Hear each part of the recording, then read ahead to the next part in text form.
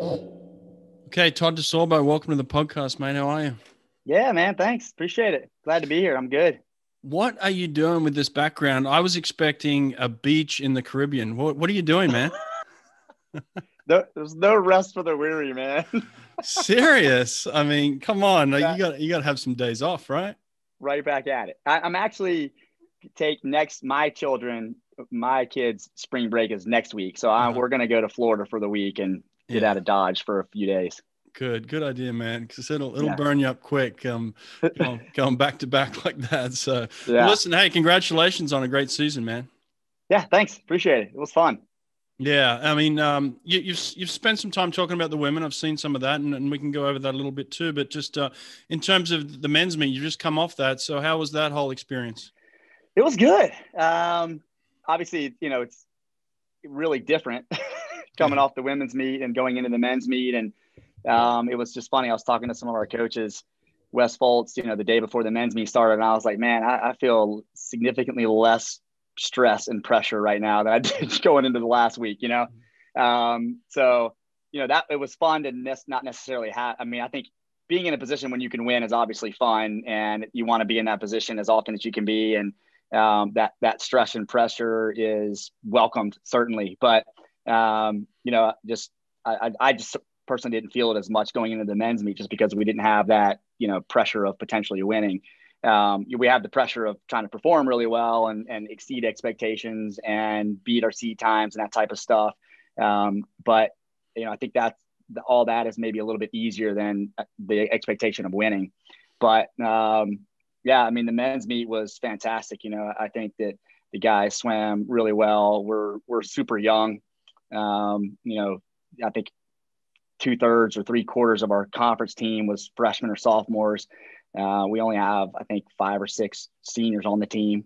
Mm. Sorry, 5 or 6 juniors and seniors on the team. So, I was pretty impressed with how the young guys swam and our older guys too. We had a senior just light it up, Kiefer Barnum in the breaststrokes, which was a lot of fun to see. So, they performed really well. I think I think they're trying to prove themselves, and they've got a little bit of chip on their shoulder. So, they did a really good job. Yeah, well, good stuff, man. Congrats on that. Look, this is your fourth season there, is that right? Yeah. And Yep. and obviously last year you guys had to sit and not compete at NCs. That was awful for everybody. So I don't know Yeah. if we really call that a season fully, but so you've been there a little while. What is it about the school itself, Virginia, that when you looked at it and you looked at the job, you thought to yourself, we can win there? What is it that you saw that maybe other people weren't getting? Um, I well, first of all, obviously I was at NC State, so I coached 6 years across the pool deck from Virginia, so I got to know, enough about the university itself, enough Mm-hmm. about the program to know that there's a great tradition and there's a lot of potential here, and just I guess when I really dug deeper into it before I took the position, I started formulating the conclusion that University of Virginia, just generally speaking, is a lot like Cal Berkeley. Mm-hmm. It's kind of like a sister university. It's really highly ranked. It's a public university. There's a lot of similarities between the two, just the schools, generally speaking. And, so in my mind, I was like, all right, Virginia is a lot like Cal. Cal contends for national titles every year on the men and the women's side. So there's no reason why Virginia, shouldn't be able to do that as well. Yeah. I think obviously with a lot of elbow grease, and the right staff and buy-in from the athletes, and if things go well, we should be able to get to that place. And personally, professionally, for me, we were doing great things at NC State. They still are. I had a blast there. I had a lot of great experiences. Kind of culminating at the tail end of my time there with Ryan Held making the Olympic team and an Yep. Olympic gold medal. And I was in Rio, and so for me at that point, I was like, for my career, I was like, I just want to continue to, coach national champions. I want to continue to try to put people on Olympic teams. And so, I don't think I would have never have left where I was if I didn't think Virginia had the possibility, to be able to do those types of things. Yeah, I absolutely. didn't know that we'd be where we are today, Yeah. Well, just listen, 4 years you've later, moved but fast, man. You've moved real fast. Yeah, I don't know if that's a good thing or a bad thing. Now there's all these expectations, like. Well, look, you talked about pressure earlier, and I think there's pressure all the way along the road, right? Like where you're at, no one's happy where you're at. And then until you get to where you want to be, and then all of a sudden it's like, okay, you did that once, now go do it again. It's like, oh wow, like I got to do all that again. Yeah. And then it's like, let's hope we don't fall backwards. And so there's just pressure up and down the line for all the coaches. So I empathize, man. I've seen it. I've been there. In terms of this, I had assistant coaches that would come to me at Auburn and say, hey, I'm looking at this head coaching position. And for me, in my mind, it'd be like, all right, you're either, you're absolutely ready for that. It's time. Or, hey, just hold off a little bit longer. You need a little bit more experience. How did you know it was time for you to move on and take over as head coach? I really didn't know. I the last maybe 2 years at NC State, a lot of people asked me, do you want to be a head coach? Are you looking, how long? Recruits obviously are asking, how long are you going to be here? I really have never had, at that point, I never really had the whole, like, I didn't have the urge and desire to go be a head coach. I wasn't like, I could have been fine staying there forever and being the Chris Kubik to Braden Holloway, like Chris was to Eddie. And I think that's how Braden and I worked really well together and potentially could have continued on, that way. So, I never really was like, I'm ready for this, or, I'm looking for this. To me, it's just, situational. And I really didn't start thinking about that until the opportunity came up, and I moved further in the process, and like, okay, start talking to my wife about, all right, I might get an offer on this position. Yeah. Do we want to go? Am I ready for it? And so really at that point, it was like, yeah, I think I'm ready for it. I can handle it. I don't know if I don't know that I was ready for it. I don't know that anybody's ever ready for it, because until you get into it, until you get into this head position is really different than an assistant coaching position, even an associate head coaching position, because at the end of the day, it's until you're a head coach, it's not your responsibilities are significantly less than being the head coach, because then you have all the responsibility, whether you're making the decisions or not. Everything lies on your shoulder. So I don't know if anybody's ever really ready for it, because I don't think you really know what you're getting into until you get into it and you're like, oh boy, what do I do with this one? Yeah. No, I agree, man. It's tough. And that's kind of my next question for you is like, what are the things that surprise you? Because, when you're an assistant coach, you're a coach and you get a lot of duties. And when you become the head coach, for me, all of a sudden, I was really a manager. You're managing staff, you're managing, a group of 60 athletes for you. You got a men's and women's team. Now you've also got pros. You're managing pros as well. So it's like, there's a lot of people you're managing. Did you find that as well, that there's a management component to it? Oh, absolutely. Yeah, 100%. As an associate head or assistant coach, I, at least for me, was fortunate enough to just do the things I really like to do, which was recruit and coach. I didn't have to do any paperwork or, operation stuff or anything like that. And then obviously you get into this role, and I think a lot of head coaches, their roles as a coach and as a recruiter might be diminished a little bit because of all the other responsibilities that we have, for me. So obviously I have to do, there is a lot of management in this. So you have to manage, a lot of athletes. You got to manage your coaching staff, compliance and, recruiting and everything else, but personally for me, what I enjoy about coaching, like I was a CPA for, I don't know, 7 or 8 years doing tax consulting work. And I switched out of that to go be a coach because I love coaching. So the last thing I ever want to do is allow the things that I love about why I do this job to be diminished and not, and have other things take away from it. So, I coach as much, if not more than I've ever coached, and I recruit as much, if not more than I've ever recruited, but those are the things I love to do. So I'm going to keep doing those, even if that means I got to work, overtime, double overtime, triple overtime to get all the other stuff that I got to get done as well. But fortunately, I also have a really good staff that takes on a lot of the load of a lot of other things that I might have to do. Obviously, there's things that I have to do that nobody else can do that I have, that's just my requirement. I have to do it.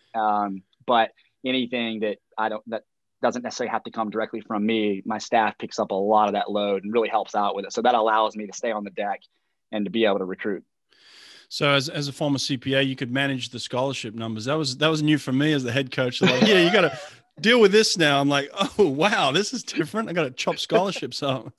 Yeah. That's tough. I'm definitely a numbers guy, so that kind of stuff is not too challenging for me. Yeah. What about it just in terms of balancing? I mean, balance is it's not the right word because you're never going to have balance, but how do you manage being a dad and being a husband and putting that into, managing this huge juggernaut that you're dealing with? Yeah, that it's all, it's a challenge, that's for sure. I think that there's a lot of times where I would love to, I just remember the days before I had children when I would come home from work or practice in the afternoon and literally veg on the couch for 2 hours and watch TV or just hang out with my wife, and we would do nothing, and I'd relax. Because coaching, at least if you're intense about it and you're really into it, and you get into the workouts and you're energetic, it takes a lot out of you, and so at the end of the day, I'm ready to go pass out.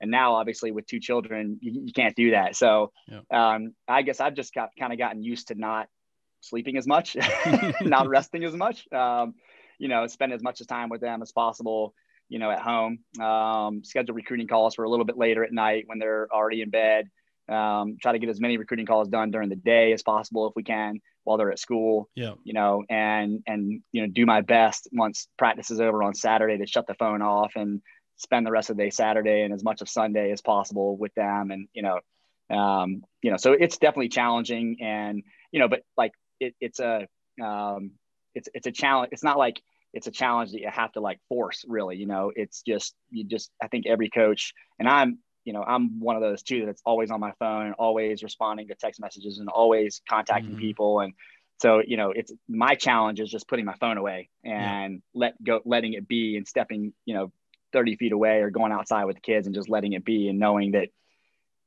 whatever is going to pop up in the next couple of hours can wait a couple of hours, and the family's is, at the end of the day, the family is the most important thing. Yeah, for sure. And that'll add up over time. So that'll be important, and learning to put the phone away. One of the things my former wife used to tell me was to leave the phone in the car for a couple of hours as soon as I got home. Just like leave it there, come inside, be with the kids, be with the family, eat dinner with us.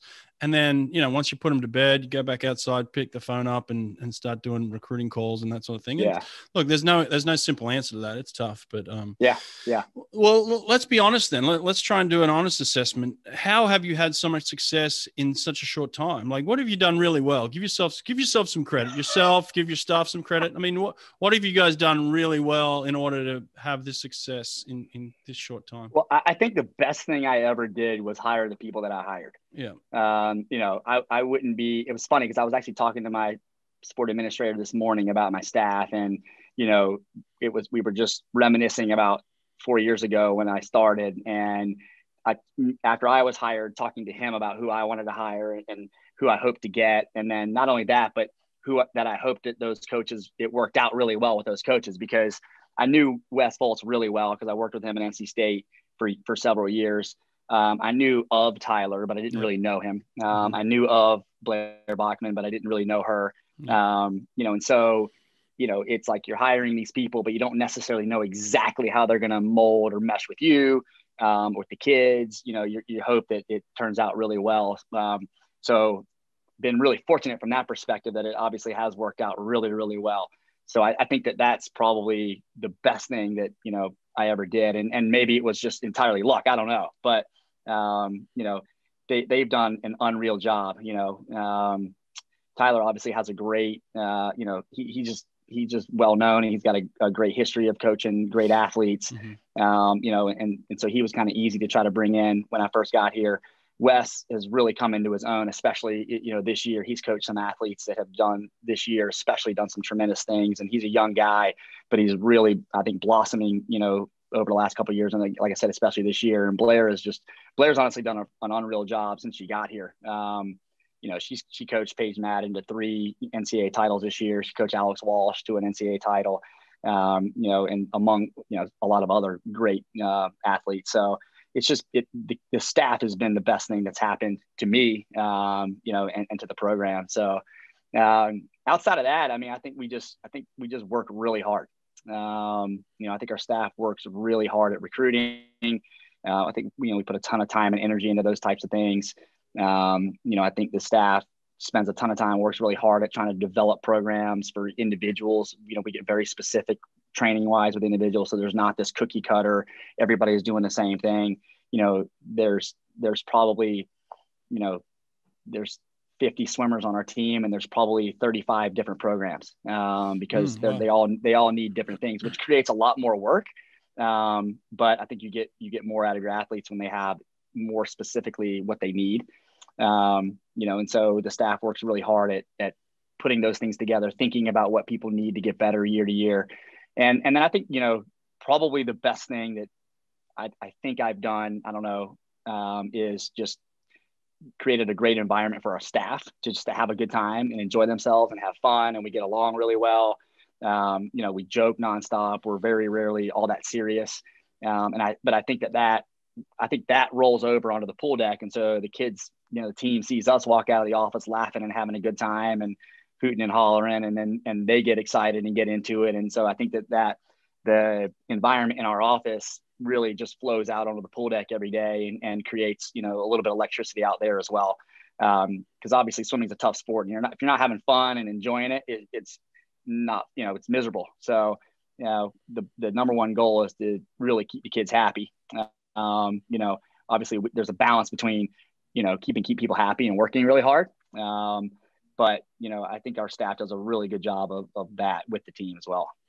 How do you talked about that in terms of Paige Madden and not being her go-to coach, for everything, right? So how do you balance that between being the head coach and allowing your assistants to coach and form relationships and get the swimmers to where they need to be? In terms of just your mentality, what's that for you? Yeah, so the two coaching jobs I had prior to coming here to Virginia as an assistant coach, I both times was afforded the opportunity to just have carte blanche, full autonomy with the group. And especially my first job, I learned a lot that way. Like, it was the best learning opportunity I could have ever had. And I'm really appreciative to the coach, Dave Allen at UNCW, who had faith in me. I had zero coaching experience, and he was like, take the sprinters and go. And so, I've done that here as well. So, all of our coaches have their primary group, and they do their thing. Now we obviously communicate nonstop. We talk nonstop. Everybody bounces ideas off of each other. But I trust them, and they do a great job. And so I think that, my trust in them and faith in them, I think the kids see that, and the athletes see it, and so they buy into it as well. But like any of those athletes that those coaches coach primarily, I like we talked about earlier, having to manage 50, or 60 athletes. I do my best to just make the rounds and stay in contact with them, as much as possible, set up meetings with them periodically, just check with them on the pool deck. That to me is probably the biggest challenge as a head coach for me personally, because I also have a primary group of 10 or 15 athletes that I'm coaching. And so when I'm coaching them for 2 hours, I'm not necessarily, talking to or watching over the other, 45 athletes. So it's something that I've tried to be better and better and better at. And I think, and I'll continue to get better at, is just, continuing to foster the relationships and, make sure that everybody's doing well. But I think that we do a pretty good job of allowing those athletes to know, even though I'm not your primary coach, I'm here for you. I am here to support you, Paige Madden, for example, 100%, and whatever you need to be successful, to be happy, to move on with life post swimming, whatever that may be. Blair is going to coach you primarily. You may come and swim with me here or there, but Paige, for example, will come and meet with me and ask me questions and bounce ideas off of me, whether it's be swimming related or career related or whatever it might be. So they all know that the door is open here, to have conversations with me as well about whatever they might need. Yeah. But our assistant coaches have really good relationships with the athletes as well, to where, those athletes go to them significantly more than they even come to me. And because they have that avenue as well. And I think it's good because they have two, if not more, resources as coaches here to help them out through anything they might need. What about the task of balancing between men and women, being the head coach for two teams? I mean, it's Virginia, but you've got obviously two different types of groups. Is that how do you manage that part of it? I mean, we are 100% to the letter combined. So Yeah. everything we do is 100% together. So Okay. the guys and the girls are in the water training together, dry land together, weight room together. So that makes it a lot easier from that perspective, because they're all together all the time. So, most team meetings we have are both groups. We might be, we start splitting them apart in team meetings towards the end of the season when we're prepping for ACCs or NCAAs. Right. But, we pretty much just, they're all, I don't really consider it men and women. It's just UVA swimming and diving. Yeah, that makes sense. That's probably the best way to do it. Otherwise, you drive yourself mad. But it works. It's working. Tell me this: you guys, look, a couple of years ago, I went down to Australia and I did a talk on they wanted to understand this double peaking periodization, right? And it's kind of the time between ACCs and NCAAs. And you guys did a phenomenal job this year at ACCs. I think sounds like you went all the way down for it to prepare to give the girls and guys a chance to swim. They haven't, rested maybe in 2 years, some of them. So let's go all the way down, let's race. Then you go into NCAAs, you're the number one seed in multiple events, and then you outswim your seeds, which is extremely difficult to do. I don't think people understand how tough that is. But just in terms of just what what you can share, what you've learned, what you think is useful. Because like I said, I went down to Australia and they're really interested in taking their trials from 6 months out of the Olympics to about 5 weeks out. And they were just trying to take in information. So I shared some stuff and you and I can have a conversation, but I just want your opinion on how did you go from ACCs coming all the way down to going NCAAs and swimming even faster? Really tough thing to do. Yeah. And in a normal year, we probably wouldn't do that. Normally we would swim through ACCs, the people who are qualified for NCAA swim through ACCs and really focus on peaking at NCAAs. We did that. So we went all in for ACCs for both the men and the women this year. And we really made that decision about maybe 6 weeks before ACCs. We weren't going to, we were going to train through ACCs and put everything into NCAAs. And then I started questioning whether we were going to have NCAAs. Yeah, sure. I began to be really confident we were going to have ACCs, but I didn't, and there was uncertainty still around NCAAs. And so, we talked to the team and we're like, look, we don't know if we're going to have NCAAs. And I'd hate for you to go 2 years without a taper meet. Paige Madden, for example, didn't get a taper meet last year. Kate Douglas didn't get a taper meet. A lot of our girls especially didn't taper for ACCs last year, focusing on NCAAs. And I said, look, let's go all in. And then if we have NCAAs, we'll deal with it. We'll figure it out. We can handle it. And then, the more, we start thinking about it, every year we have people who have tapered for ACCs and then retapered for NCAAs, and they've gone there and they've been even faster. Yeah. And so even with our top end athletes, we weren't really too concerned about it because we've been able to do it. And honestly, the approach, I don't know that the approach is as much scientific or physiological as it is maybe more psychological. Our approach really is, I learned really early on in my career that if you don't work hard enough between the two meets, the second meet's going to be a disaster. Okay, right. That's I think the number one key. So you go straight back to heavy work, or how long do you take off between the meets? So this year, what we did, so we actually did a long course time trial the Wednesday following ACCs for both the men and the women. Okay. So what we did was we got them back in the weight room right away. We got back to dry land right away on Monday after ACC. So they raced Saturday, they have Sunday off. We went right back to it on Monday. We just singled the Monday. We singled on Tuesday. So usually what we do is Monday, Tuesday, we kind of flush out and it's nothing killer. We just do, 5,000 or 6,000 aerobic for everybody just to flush the meets out. But we get right back into the weight room and dry land. And then back half of the week, Wednesday, Thursday, we start hammering. Yeah. So I think we singled Monday, Tuesday, Wednesday, we doubled Thursday, Friday, and then trained on Saturday. But once we got through Wednesday, we really Thursday, we started cranking pretty hard. Kind of more like a what we call Rocktober type training. Right. You know, All right. So you really get into it. Oh yeah. Yeah. Okay. Yeah, it's pretty intense. You know, some people, higher volume than others, but it's some pretty intense training. And we probably did that for the women.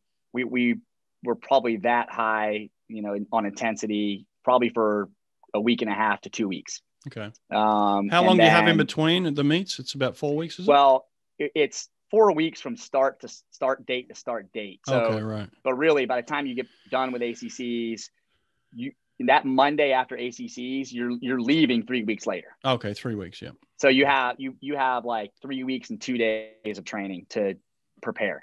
So you smash it for about 10 days of that 3 weeks is hardcore work for about 10 days. Yeah. Okay. And then even the week before NCAAs is still pretty intense, but we might back down and drop a practice or two. Right. And we're in the weight room all the way through the Friday before NCAAs as well. Do you then, so your second full rest would be shorter than your first full rest? Significantly. Okay, sure. Significantly. And some people need less rest than others, obviously, right? Like some people don't need some people might need a couple of days, some people might need a week. Yeah. And so, I think it's really different for the women than it is for the men. So right now I'm being more specific to the women, and I'm happy to discuss the men too. But I also think that, again, the mentality, what we tell our team is, you're like, look, this training is going to be really hard. It's going to be really intense. You're going to be really tired, but there's a couple of things you need to understand and a couple of, psychological approaches that you need to take. And we're going to take is, one, you're coming off of taper. You're tapered, right? You're shaved and you're tapered. So when we step back in the pool to train that week after, you should be able to train at a level higher than you've trained all year because you're rested. Right. Especially if we come back on Monday and Tuesday and we flush the meat out, you're going to feel pretty bad, but you should be able to, anything we do. So say we go, for example, in October, we go 20/50s on 2 minutes all out from a push. We do it again between ACCs and NCAAs. And we tell them, like, you should be significantly faster right now than you were then, because back then you were broken down, you were tired, you were doing doubles. Yeah, we're doing that now, but you're also shaved and you're tapered. So, I was blown away. We did 20/50s and they were flying. Wow. And we did that at the end of the second week. So they had already been doing doubles and cranking and we went 20/50s. And for example, Kate Douglas pushed 20 times in the 53. Actually, I lied. She went 23-0 on the first one. And I was like, holy cow, I've never seen anybody do that before. We had girls pushing 25s on 20/50s backstroke and butterfly, and girls going 29s on 50 breaststrokes for 20/50s in a row. So, the mentality is it's only 3 weeks. You got to train at a higher level these 3 weeks than you have the entire year. And if you do that, then your body's just gotten used to being faster than it's been all year. You'll be able to go to NCAAs and be faster. Yeah, and that's where the psychology comes into it too. They see themselves, they hear it, they feel it. It's like, oh yeah, it's working. So that's a good thing. Tell me this: why'd you pick the 2 minutes? I mean, intervals. Everyone's always funny about their intervals, but why 2 minutes specifically? I don't know. It's just what I have. There aren't very many sets that I repeat over the course of a year or even from year to year, but there are maybe 5. And the 20/50s on 2 minutes is one that I do every single year, always in October. And now we do it, between ACCs and NCAAs as well. And it's just kind of a number where I feel like, especially it's really geared more towards the sprinters. Yeah. But actually this year I think almost our entire NCAA team did it all together, which was pretty cool too, because it was like, a bunch of people just swimming fast in practice, and there was a lot of energy, and music was pumping. It was fun, but it's just a number that I've used in the past that, like, when I think about sprinters, I'm like, all right, minute and a half is going to kill them and they probably aren't going to survive it. Yeah. 2 minutes is just enough to get enough recovery to where, I've seen them be able to maintain enough, but get towards the end and start fading a little bit, which is what I want. Like, I want them to have gone hard enough to where the last 4 or 5 are going to be their slowest 4 or 5, but there's not this like 3-second drop off or it's so bad they're barely, above water. And 2 minutes seems to be for sprinters anyway, seems to be a good amount of rest where, it's really, really hard, but they can maintain for 20/50s. Yeah. Sounds like and they can, she's pushing 22s. Yeah. But I want them to go really fast too. So if Yeah. we did them on a minute or even a minute and a half, they're probably going to be a second, half a second to a second slower. And I've always been the type of coach that's been like faster is better. So if I got to give you a little bit more rest, I'm gonna give you more rest because I'd rather you swim really fast in practice than bury you. Yeah, I like that. Are they from a dive or push? Did you say push? Okay, 22 from a push. That's impressive. Wow. Well, it's relative though. My watch is a little fast. Nah, man. Look, 20. I can imagine look, she's fast as it is, but 22s, I could see her doing that. There's some kids out there that can train too. There's people that can smoke up the training pool and then transfer that into some racing. But that's awesome. Great to see.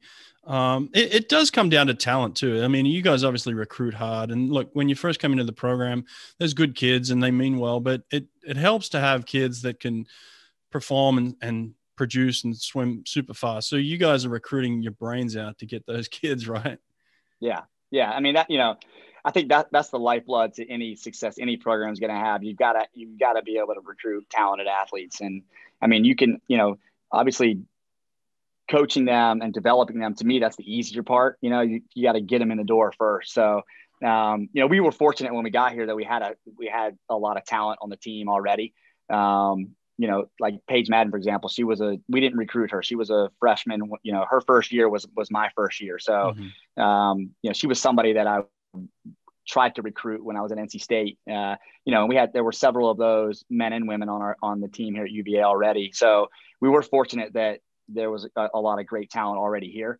That then developed into, even better athletes. So I think that development coupled with just, endless recruiting has just, really helped the program take off. And I think there has to be an element of some in-state talent as well. Some kids. You guys have some in-state talent in Virginia? Oh yeah. Lexi Cuomo, she's from up in the Fairfax area. Nice. Abby Harder, Anna Keating were two of our freshmen this year. One of our bigger goals has been to try to keep the best kids in Virginia Virginia. We've got a local kid, August Lamb.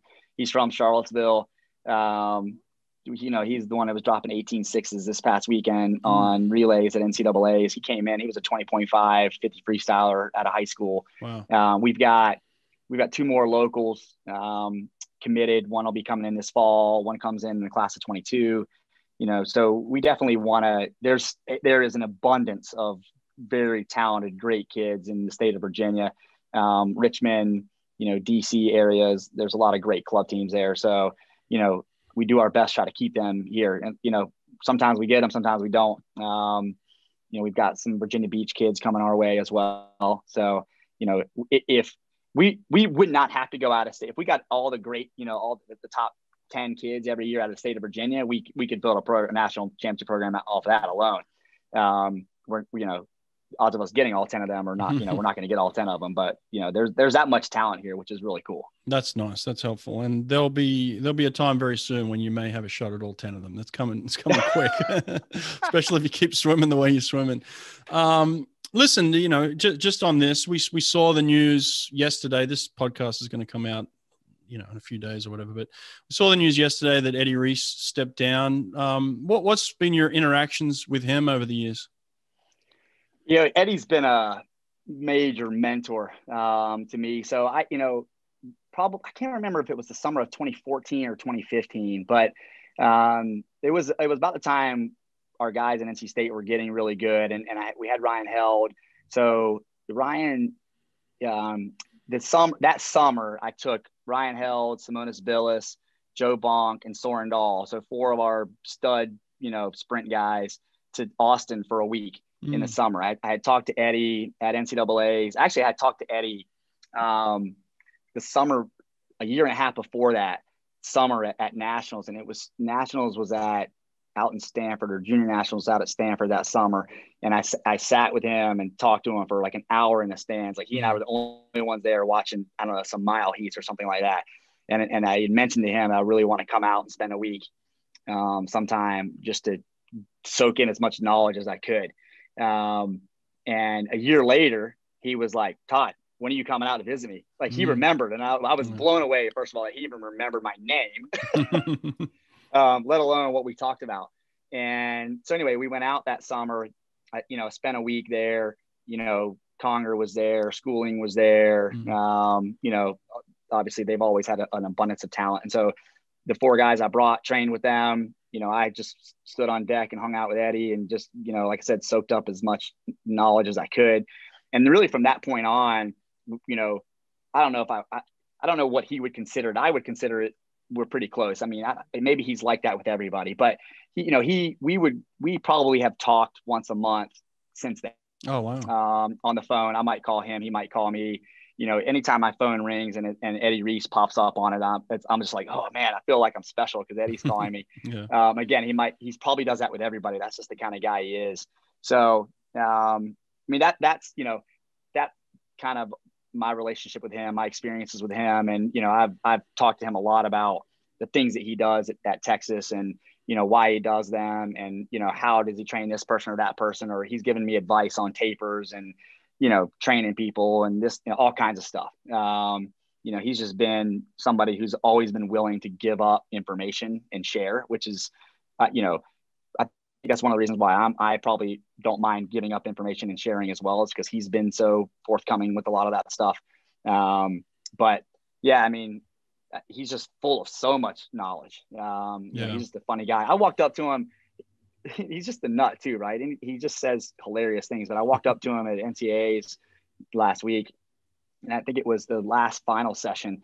And I just happened to walk by him. He was sitting down, and he calls me over, and he's like, "Hey, do you coach soccer?" I was like, I do not coach soccer. But I said, yeah, I coach soccer. I got all kinds of tricks. I was messing around. He's like, well, if you coach soccer, you probably shouldn't be here coaching swimmers. So get out of here. I was like, all right, he's just a nut, Yeah, he's awesome. I love Eddie. He's a good man. I'm, I don't know why I'm surprised that he retired. I probably shouldn't be, but you just kind of never thought you thought it would never end. Yeah. Yeah, he's a good man, and he's been around for a long time. And I remember competing against him as a swimmer, and then as a coach. And he was the same with me. I never took him up on the offer. That's one of my big regrets. Is he always said, "Brett, come down and spend a week with me," and I never did. And it's always been in the back of my mind of like, why didn't I do that? I just never had the time with family and my own team and things. It was just like I never prioritized it. There's always time. Don't get me wrong. There's time for anything you want to make time for. Yeah. But I just never prioritized, and I'm bummed about that. I wish I had. So you had a great experience there. People are going to throw names around and all sorts of stuff. You're coming off the national championship, so you don't need to go anywhere. But I mean, is there any draw to wanting to go and be the head coach at Texas? I mean, I don't know that there's any coach in their right mind who wouldn't be at some level interested in that, right? Because it's Texas. They've been the best forever. They are the best. They're probably going to continue to be the best. So, I would say if you asked me that 5 years ago, I'd have been like, yeah, I'm gone. If I was offered it 5 years ago, there wouldn't be any question. I actually was just talking to one of my old buddies that I worked with, a strength coach that I used to work with earlier today. He asked me the same thing. And I was like, I don't know. We just won. Yeah, I know. That's what I'm saying. I mean, I don't, so, all I can say is that things here have never been better. The administration is unreal to me and to our staff and to the program. And, for me, I mentioned this earlier, right? That I have personal goals, right? And sure. I think everybody should have goals, right? If you wake up without goals every day, what are you doing? Like, where are you headed? What are you doing with your life? And so, my goals are to, as a coach, I want to coach athletes that can win national championships. I want to be a part of a program that can win national championships. And, I want to be able to coach, potential Olympians and people that can contend for Olympic spots and hopefully, earn Olympic spots. And so, those are the things that, we're doing here and we can do here. And so, I think there's just a lot more that can be done here. And honestly, I've modeled a lot of the way that we are building our men's program around what Eddie has done at Texas. Sure. And so I do believe that our men's program can get to that level too. Interestingly enough, speaking of Eddie, he told me, we were talked earlier this year, maybe January, December, February, I can't remember. It was before championship season. And he was talking about our men and our women. And he was like, yeah, you guys are in a good place to potentially win the national championship for the women, this and that and the other. And, he said to me, the one that he said to me really stuck out. He's like, it takes about 8 years to really develop a really good men's program. Yeah. And so I'm thinking, but interestingly enough, he said it takes probably 4 years to develop a really good women's program, but it takes twice as long, 8 years to develop a men's program. And so I'm thinking, all right, well, we're 4 years in and we might win a national championship on the women's side, and we're halfway to 8 years on the men. And so, I think also when I first took the job here, I kind of formulated a long-term plan, but, I don't know if 5 years is long-term, but 5 years and 10 years. And the plan was for the women to be contending in 5 years and the men to be contending in 10 years. So when Eddie said 8 years, I was like, oh, I guess, I'm kind of right on that. So anyway, I think that every coach in the country probably had a thought of, oh man, that would be a great job. But, I don't think every coach in the country isn't here and didn't just do what our women and what our men just did. So it was a lot of fun. Well, listen, mate, you're in a good spot and you're doing amazing things. And obviously you're recruiting well and people are interested and look, you're getting results. One thing that Texas has is Texas money. So go and ask for a raise. Get a raise at least. It's all good, man. It's all good. No, you're doing well. Listen, man, congrats. Just want to chat with you. I'm a fan from afar and loving what you're doing, and keep it going, man. It's awesome stuff to see. Appreciate it, man. It's good talking to you. Yeah. Thanks for coming on. Take care, eh? Of course. Yeah. Thanks. See you, Todd.